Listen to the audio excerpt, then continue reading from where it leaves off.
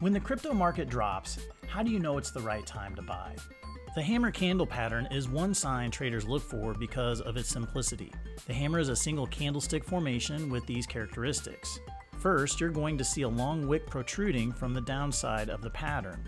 Secondly, the body of the formation is going to be at the top and it's going to be relatively small.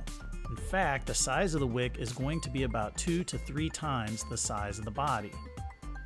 When you spot a hammer candlestick, it signals the momentum of the market is shifting from down to up.